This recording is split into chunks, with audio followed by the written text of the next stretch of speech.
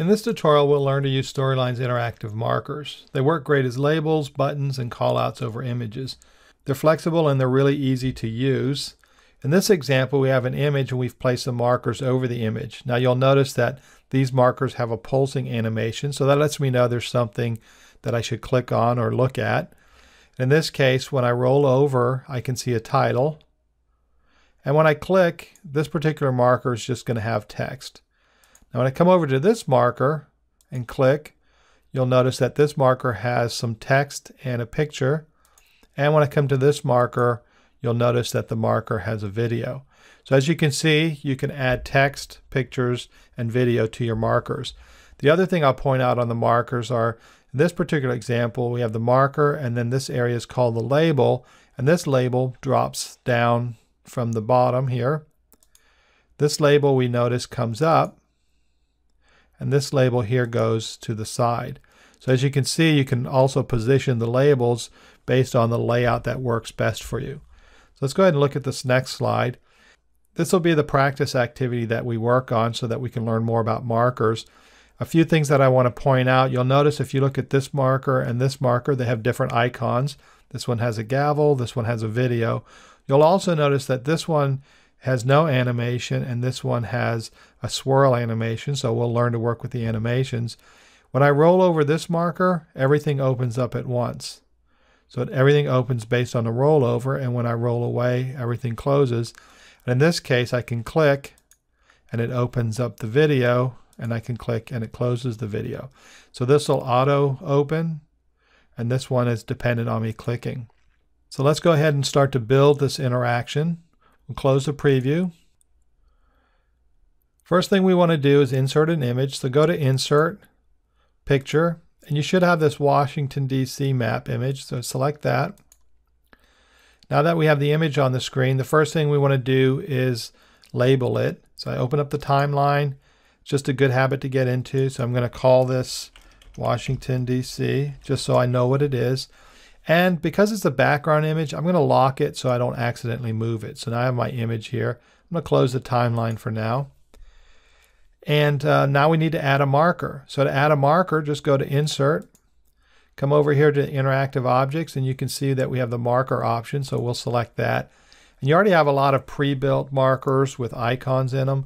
We're just going to choose the blank one, and I'm just going to click it somewhere here on the screen. Now you'll notice when I place the marker on the screen, the marker is made up of two parts.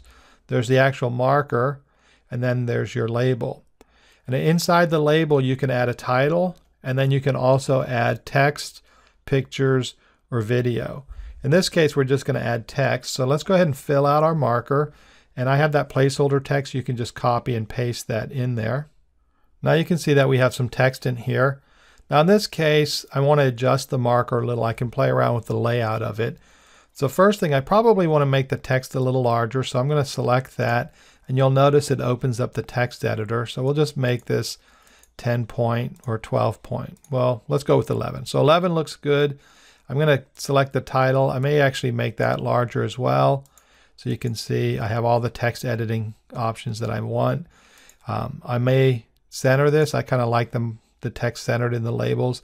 Now you'll notice I have a lot of blank space here. So you can play around with these anchor points and resize your label. In this case, the sizing probably works fine. I kind of like the margins. I'm going to bring it down to get rid of that space at the bottom. Now one thing I try to avoid is this, where you get a scroll bar. If you have a lot of text and you get a scroll bar, you might want to rethink how you're creating your markers, but we'll go ahead and do that. That looks pretty good to me. Now what we want to do is test the marker and see how it works. So let's go to Preview. We can see the marker here. It came with an animation, so this is the swirl animation. And when I roll over it, I can see the title. And in this particular case, the marker is waiting for me to click on it. So I click and I get my information. Now one of the problems we have is that the marker is covering up my image. So I'm trying to show the Capitol building, and the marker is covering up the image. The other thing, I want to move the marker so it's a little closer to the building. And I want to do some formatting. So I want to go with a real strong contrast on this. So let's go ahead and edit the marker. First thing we can do is take this marker and just drag it into better position. Now you can see it's completely covering up the capital. That's okay. Just grab your label and then you can drag it to a layout that makes more sense for you. So this works pretty well for me. Now I want to make the marker black. So I'm just going to come up to marker styles. And you can see I can format it like all the other shapes in Storyline. I'm just going to choose black. So now the marker is black. And I want to change my label too. So I want my label to have real strong contrast. So what I'm going to do is I'm going to come up here. And we already have some pre-built label structures. So I'm just going to choose that. And I like the really nice dark contrast with the white text. Now I want to put an icon in the marker. We just started with the blank one, but anytime you want to change the icon, just come over here to change icon. And since this is where they make laws, we're going to use the gavel icon. And we have that. Now I want to change the animation. So it came with that swirl animation. So I can come up here and you can see I've animate. And we'll just change it to pulse. So this one's going to pulse. And the other thing I want to do is when I roll over the marker, I want everything to show up. So I don't want to click on it. I just want everything to show up when I roll over. So that's one of the options that we have. So we can show all on hover. And let's go ahead and preview this and see what this looks like. Now in this case, we can see we have the nice pulse animation. So it's a little bit more subtle. Lets me know that there's something to do on the screen. I can roll over and everything opens and closes. Now let's go ahead and add a different type of marker to the Washington Monument. In this case, we're going to make it clickable, but we're going to insert a video. So let's go ahead and close this preview. We want to insert a marker here. So let's go to Insert and we'll choose Marker and we'll just choose the video since we want this one to have a video in it. And I'm going to place it here. You can see it builds my marker. Now in this case, I want it to be black as well. So we have our black marker. On this one, I don't want to have any animation, so I'm going to go to Animate and do None. And I want to move the label so it's in better position. And I'll just call this one Washington Monument. And we're not going to add any text in here because we want this to be a video. Now to insert media, I just go up here to Media.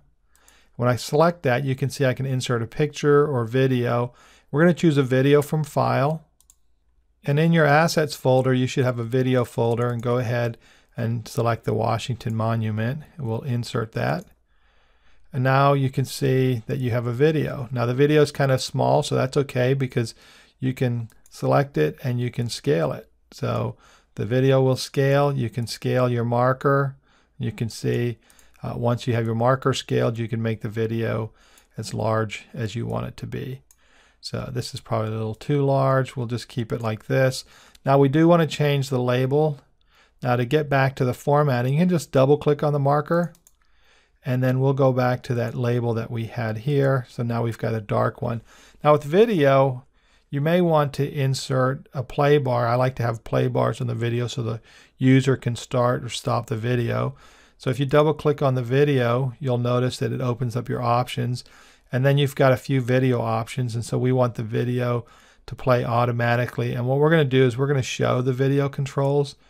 So you can see I've got some options here. We'll do blow video. So now I've got my video in here. I might want to scale that down a little so it doesn't take up my space. I'll select the marker. I can frame this up so it looks really nice in here. And let's preview this and see what this looks like. So on this marker, we see we have an animation. This marker has no animation. This marker opens automatically when we roll over. And it has text in it. And this marker is waiting for us to click on it. We click, and then we can see the video plays. I can click, and then that closes that. And that's basically it when you're working with markers. They're pretty straightforward. You've got those two parts. You have your marker, and then you have your label. And then you can add text, pictures, or video, and then it's just a matter of where you want to use the markers and then how do you want to use them. So go ahead and practice this activity and then think of ways you can use the markers when you build your own courses.